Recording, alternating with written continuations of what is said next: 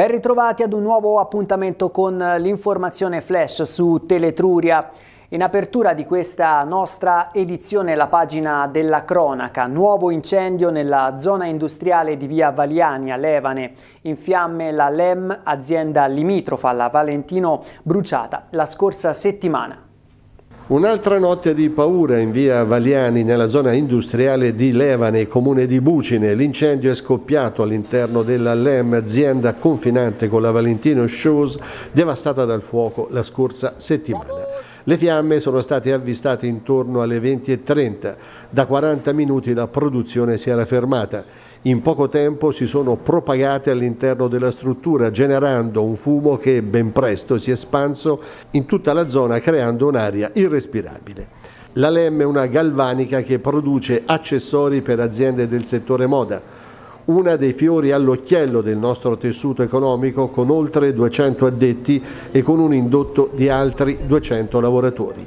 Dell'incendio della scorsa settimana aveva accusato dei danni che per fortuna vennero limitati dal pronto intervento dei vigili del fuoco.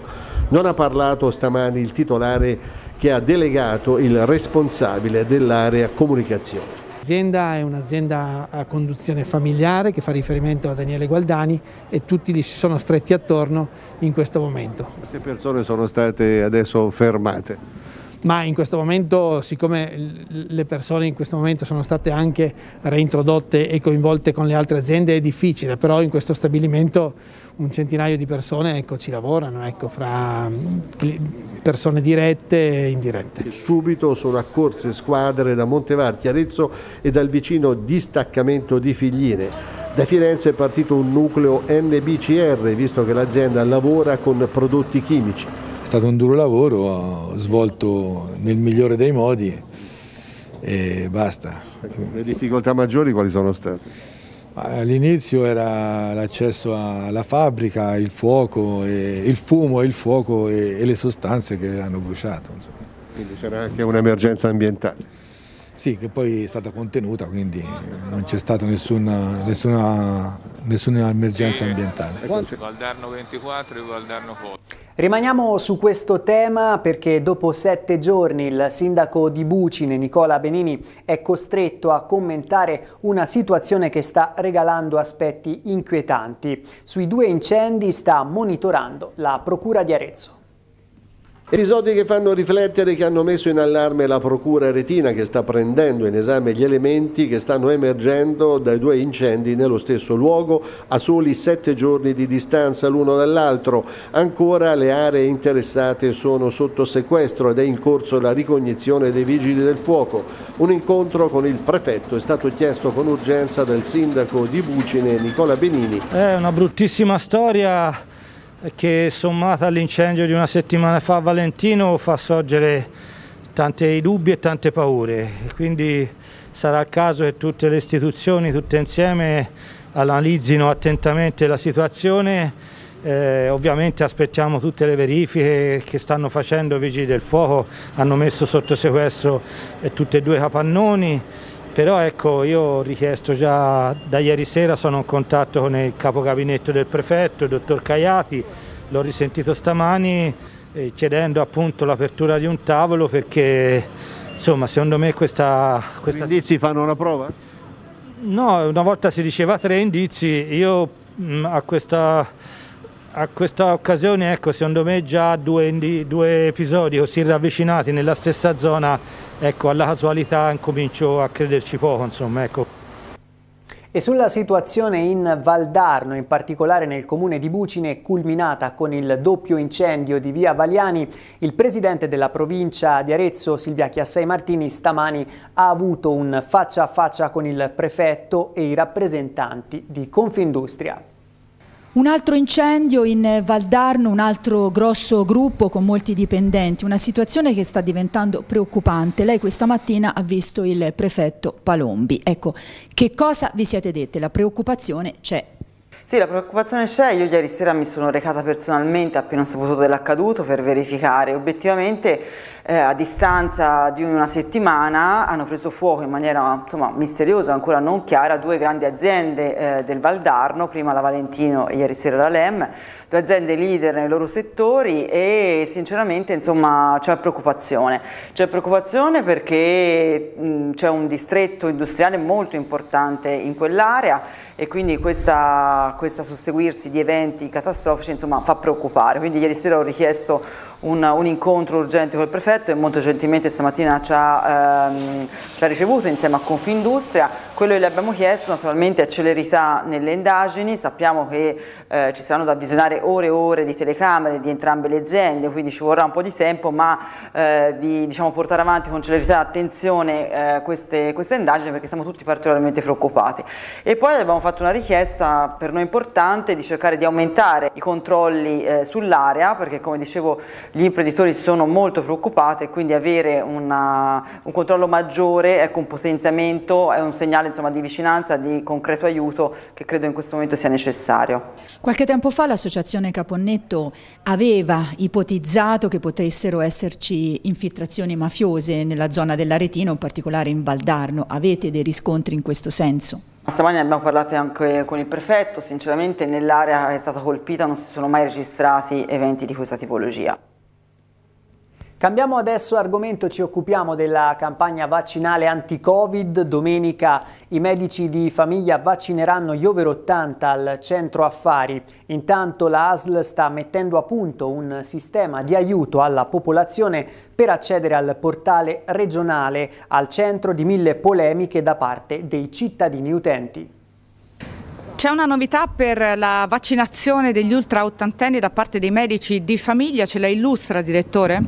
Allora, domenica mettiamo a disposizione il centro affari nella provincia di Arezzo, che è il centro hub per le vaccinazioni, a disposizione delle AFT, delle aggregazioni funzionali dei medici di famiglia, per potenziare il numero degli ultra ottantenni che sono sottoposti a vaccinazione. Per quanto riguarda il famoso portale della regione, in molti, come lei sa, si sono lamentati di non riuscire ad accedere. Il portale è l'unica modalità che Regione Toscana ha scelto per raccogliere le preadesioni. Si tratta nel territorio dell'ASL di circa 22.000 persone, quindi un numero rilevante.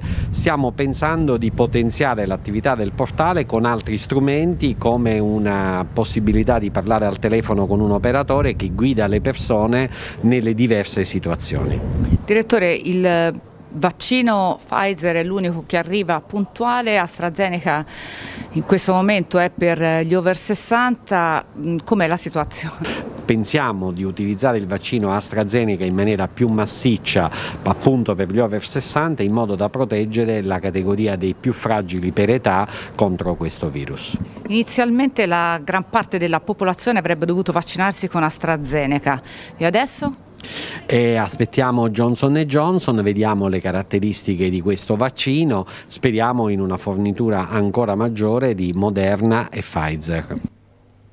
La banda dell'Audi bianca con i finti carabinieri che rapinavano gli automobilisti aveva creato allarme anche nell'Aretino. Come anticipato ieri, 8 le persone sottoposte a fermo, 5 quelle arrestate, ma le indagini hanno contorni più ampi.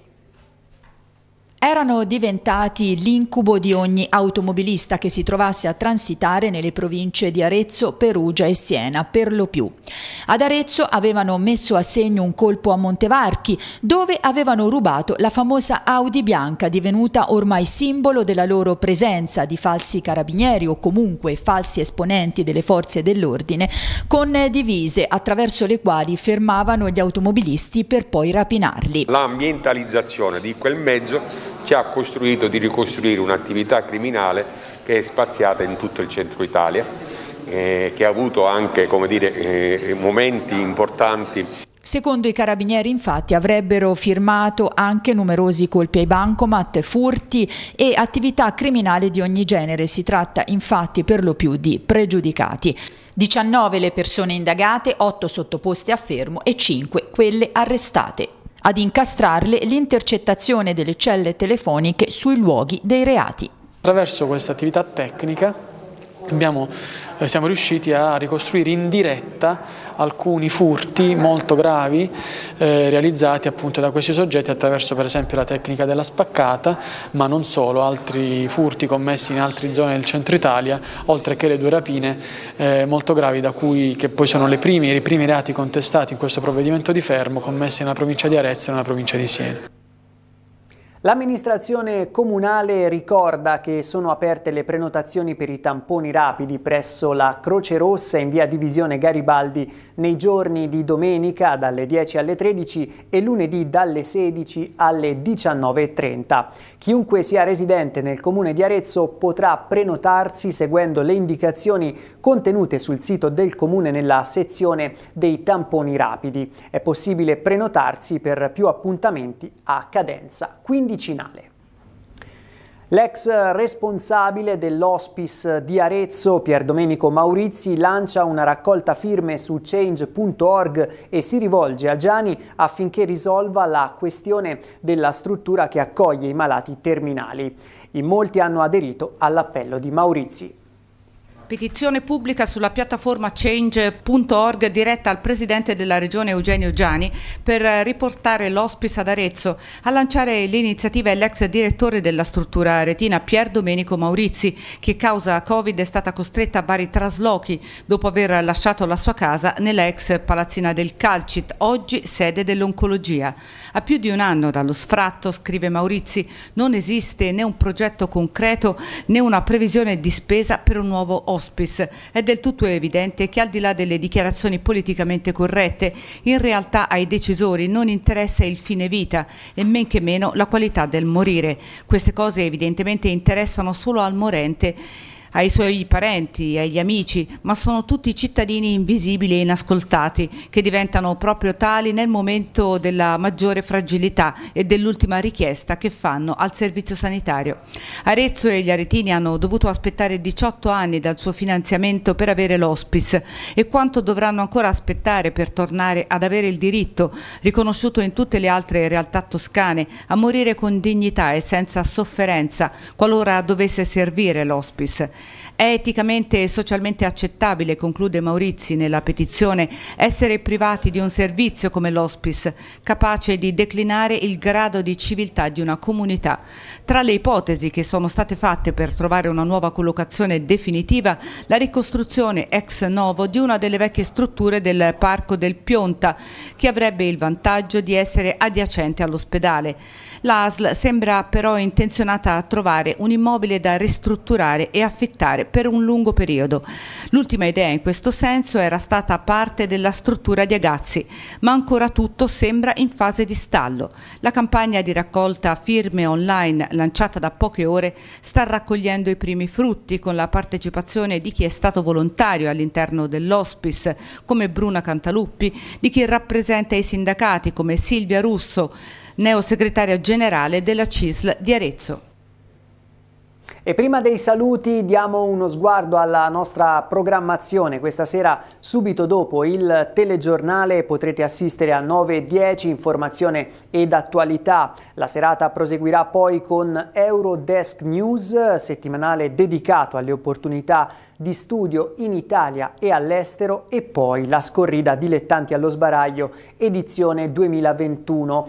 La serata si concluderà con Focus a cura di Susanna Cutini. E con questo è davvero tutto, grazie per la cortese attenzione, buon proseguimento con i programmi di Teletruria.